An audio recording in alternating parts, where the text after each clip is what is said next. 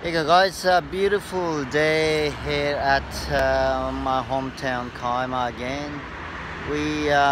Fortunately we still been uh, able to enjoy our uh, beaches here. You know, one of the beautiful beach behind me is Bombo.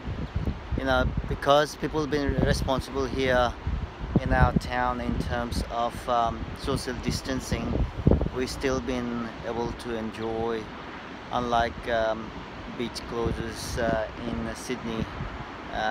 So yeah, being socially responsible, being disciplined in terms of what requires to be done, caring about others in this time of crisis does help um, to have to some extent maintain your lifestyle.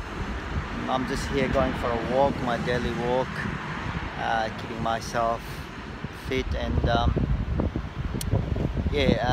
mentally and physically, I guess. I personally find walking at the beach, around the beach with the sea water and everything, um, does help on that unconscious and conscious level.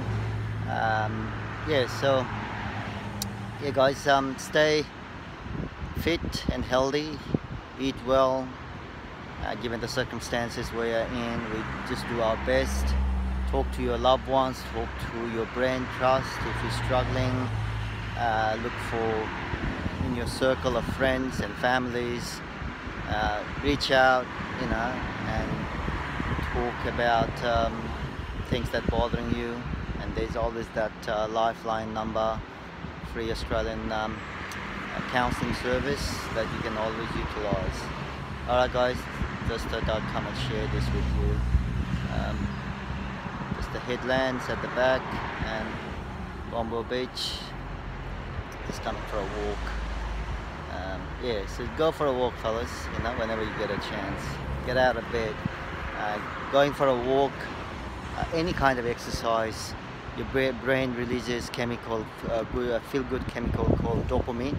So you don't have a choice. You know, you will feel good at least for next few hours. The dopamine release, the feel-good hormones and chemical. It's just like when you have a chocolate or anything, the same kind of chemical gets released by your brain, and you do feel good. It's like in autopilot. You don't have control on that. So yeah, guys.